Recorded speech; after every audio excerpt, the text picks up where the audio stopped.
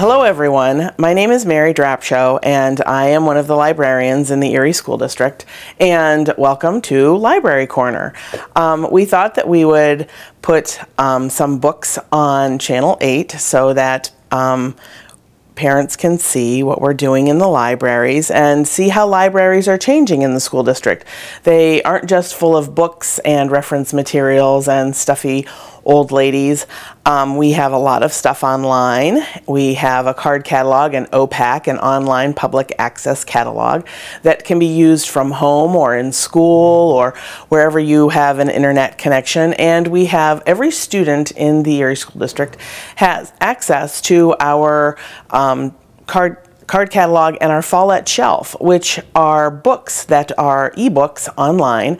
We have over 1,000 of them, and so I wanted to show you some of those, but I also wanted to talk about some books because there are some gift buying situations coming up in the coming months, and I thought that maybe parents would like some hints on things to buy for the holidays, and I would like to read a book to the kindergarten through grade 3 set of kids and talk about things that we do in the libraries when we come in when we're in kindergarten through grade 3.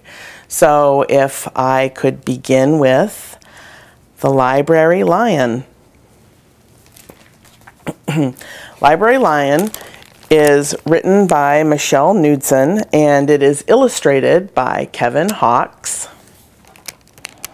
And when we are in libraries right now, we're telling the students that every book has three things, and that is a title. Every book has a title. Every book has an author. Not every book has an illustrator, as we all know. And every book has keywords or subjects. So a keyword for this book, of course, would be lion, and another keyword would be library. One day, a lion came to the library. He walked right past the circulation desk and up to the stacks. Mr. McBee ran down the hall to the head librarian's office. "Miss Merriweather," he called. "No running," said Miss Merriweather without looking up. "But there's a lion," said Mr. McBee, "in the library." "Is he breaking any rules?" asked Miss Merriweather. She was very particular about rule breaking. "Well, no," said Mr. McBee, "not really." "Then leave him be." The lion wandered all around the library. He sniffed the card catalog. He rubbed his head against the new book collection. Then he padded over to the story corner and went to sleep.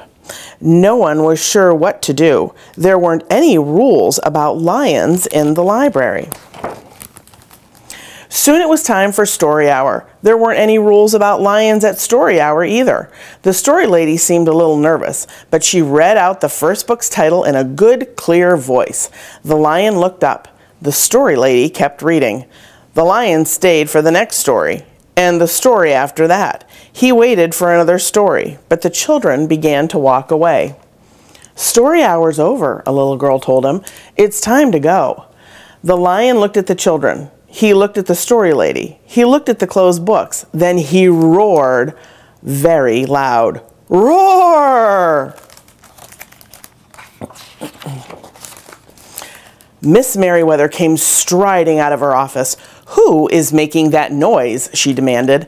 "It's the lion," said Mr. McBee. Miss Merriweather marched over to the lion. "If you cannot be quiet, you will have to leave," she said in a stern voice. "Those are the rules." The lion kept roaring. He sounded sad. The little girl tugged on Miss Merriweather's dress. "If he promises to be quiet, can he come back for story hour tomorrow?" she asked. The lion stopped roaring. He looked at Miss Merriweather. Miss Merriweather looked back. Then she said, "Yes, a nice quiet lion would certainly be allowed to come back for story hour tomorrow." "Hooray!" said the children. The next day the lion came back. "You are early," said Miss Merriweather. "Story hour is not until 3 o'clock. The lion did not budge. "Very well," said Miss Merriweather. "You might as well make yourself useful." She sent him off to dust the encyclopedia until it was time for story hour. The next day, the lion came early again. This time, Miss Merriweather asked him to lick all the envelopes for the overdue notices.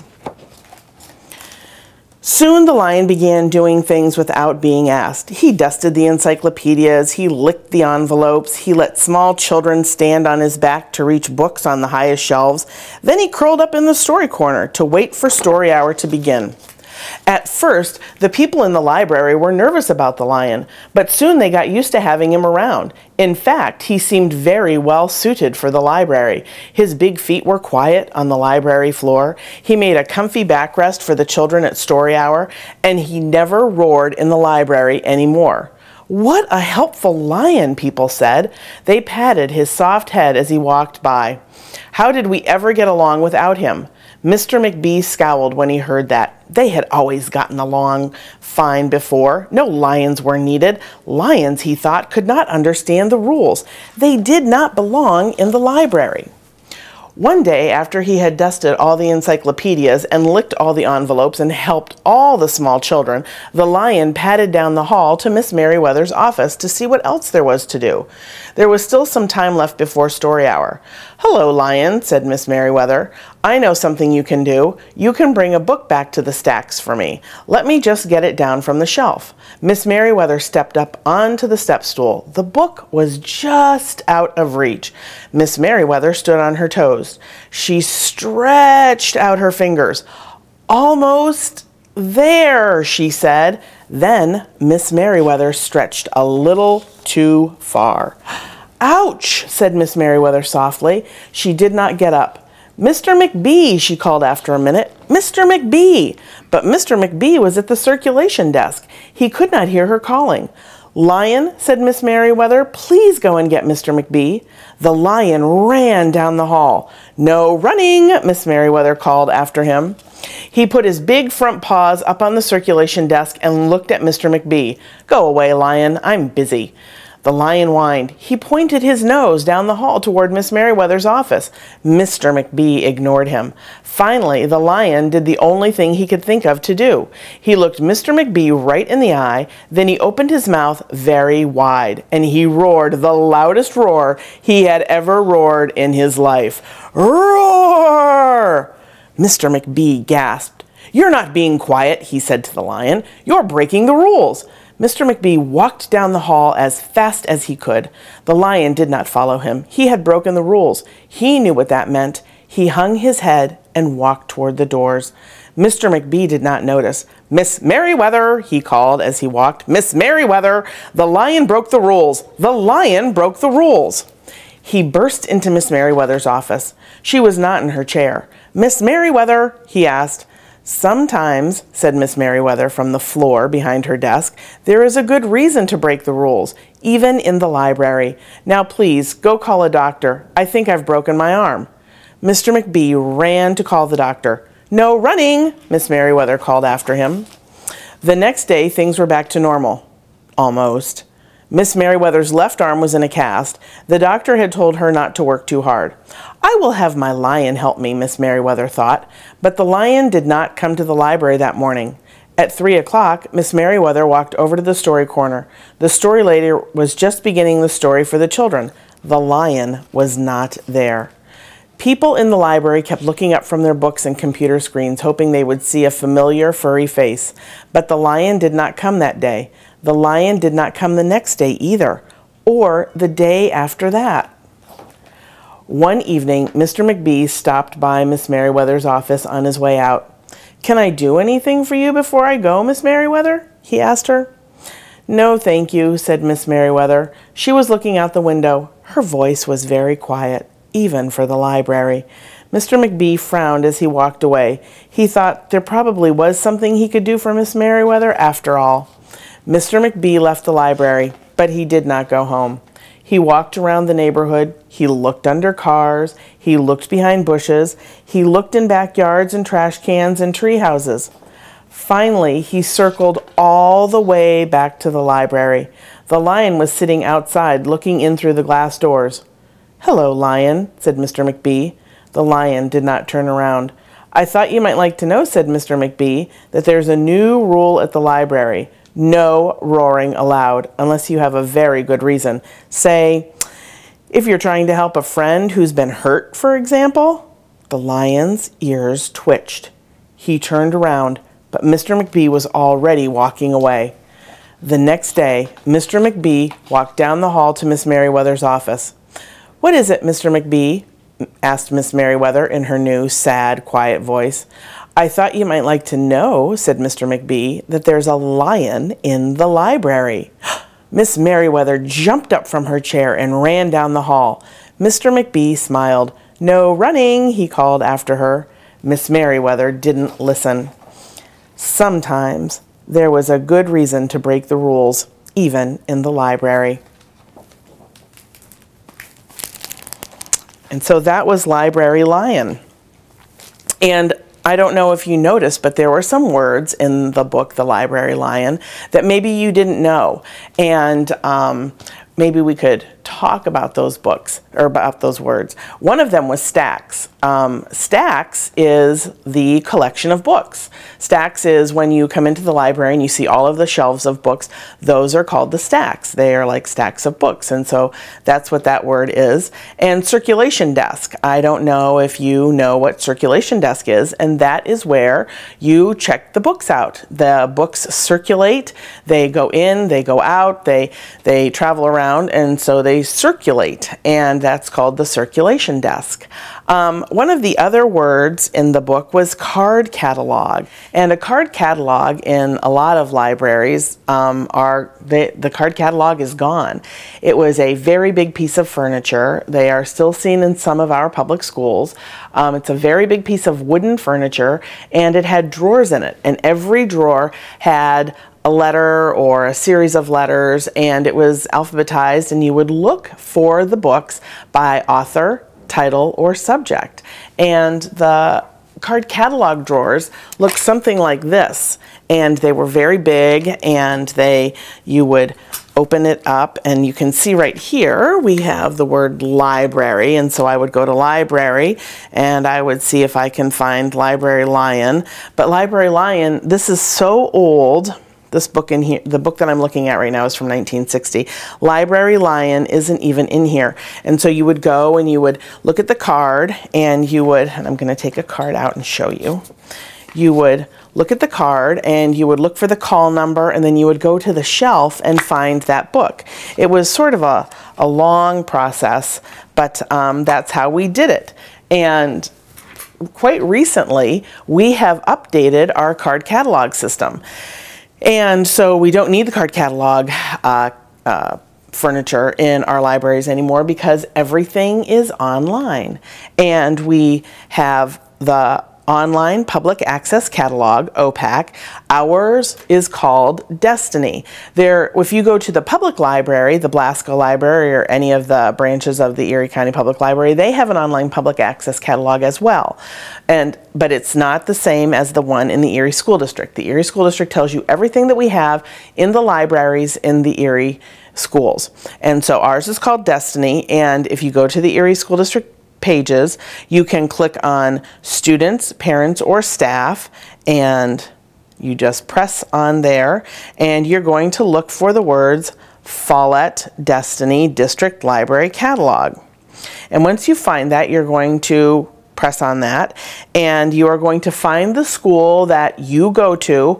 You can't, I will tell you how you're going to search in the other schools, but right now you have to go to your school. So if you go to Harding, you're going to press on Harding, which is in the K-8s, and you are going to see that Harding School comes up, and you have the two tabs at the top are Home and Catalog. And so we're going to press on Catalog. And you'll see that you have 3 or 4, actually there are 5 ways to search, but we talked about the 3 most important ones: the author, the title, and the keyword. Another word for keyword is subject.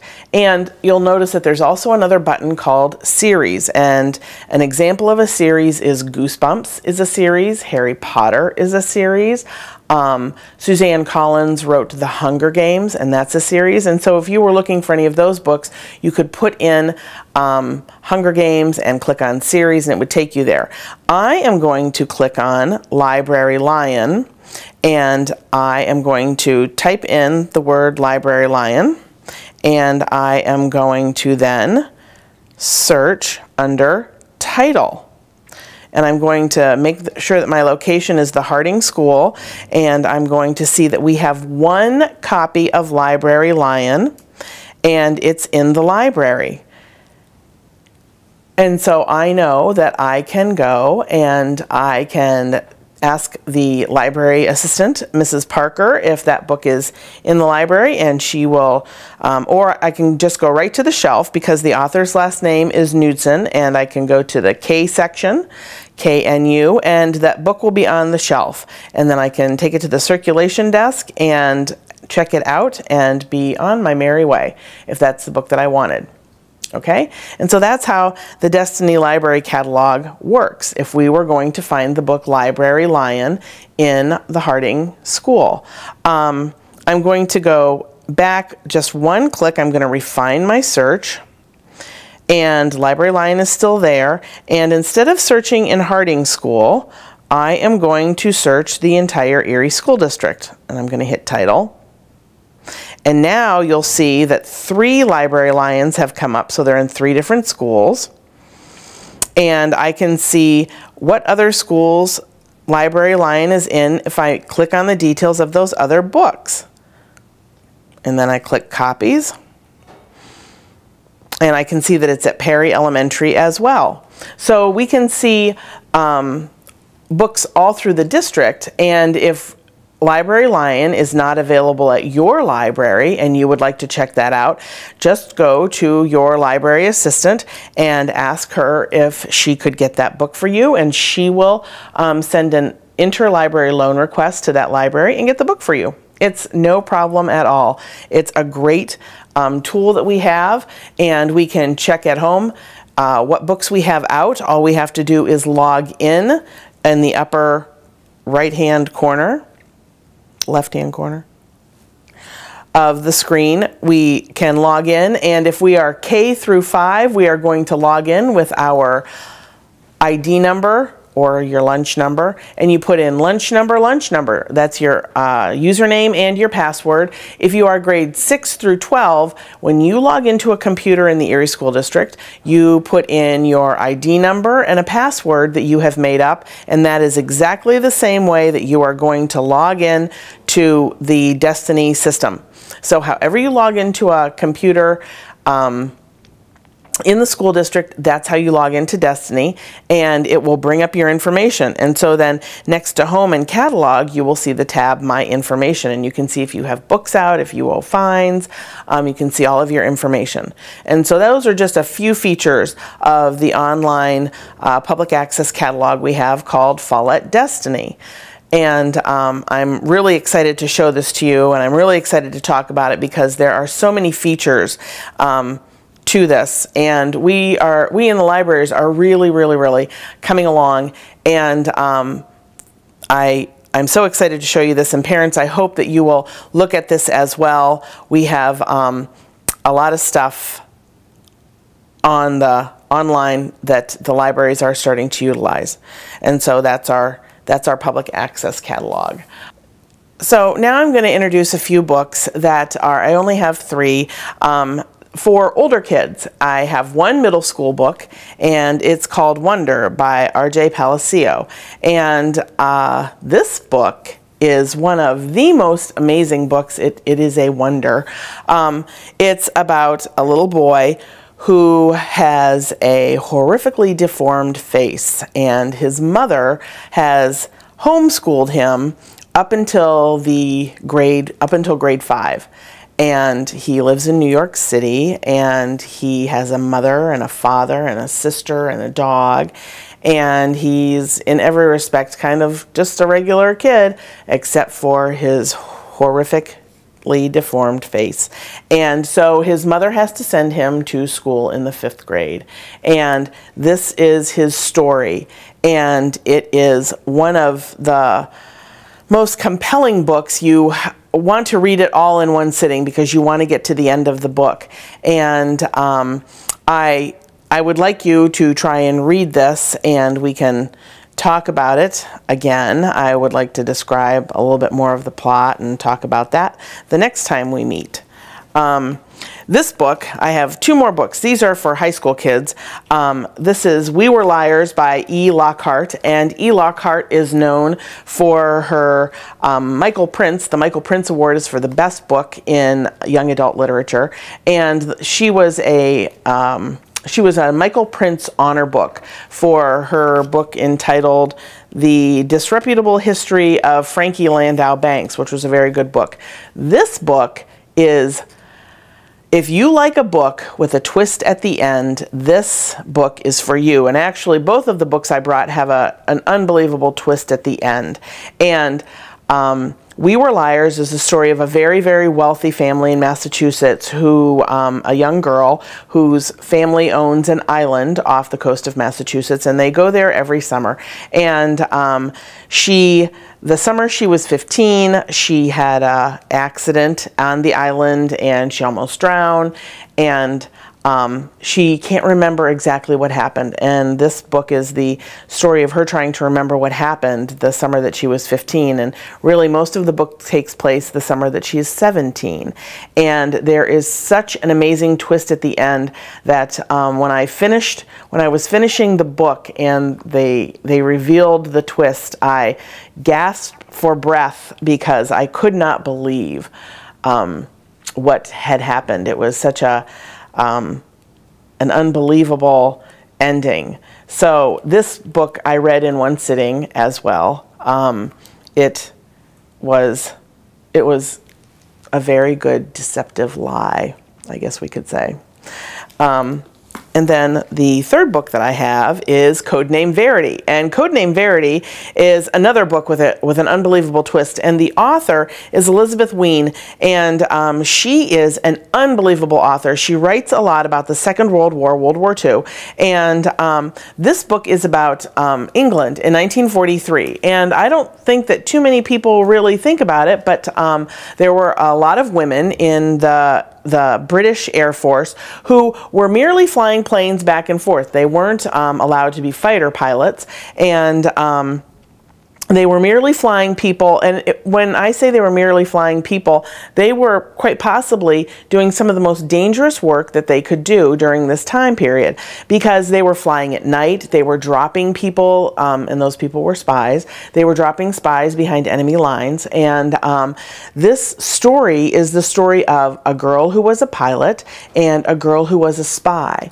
And the girl who was a spy is dropped behind enemy lines, and she is captured for one small mistake. And the mistake was that she looked to the left when she was crossing the street, because the British drive on the opposite side of the street than they do in France. And the Nazi Gestapo saw her and knew that she was not French, even though she spoke impeccable French. And they took her and they interrogated her for months. And the story is there's a backstory and there is a present story to this book, and the twist at the end will again leave you gasping for air and leave you intrigued, and probably will get you very interested in the role of women and pilots during World War II in the United States and in Great Britain, because Great Britain had an unbelievable air force that they were using to fight the forces of evil at that time, Hitler and the Nazis. So this was a Michael Prince Award book as well. It wasn't the winner that year, but it was one of the award winners. And I have read this book twice, because I read it once and there was so much information I went back and read it again. So I hope that you will think of these books when you're picking things out of your library, and you can look in the card catalog if you don't have them at your library and get them. So that is about all we have for today, and I hope that you enjoyed our visit in the library corner, and I look forward to seeing you the next time.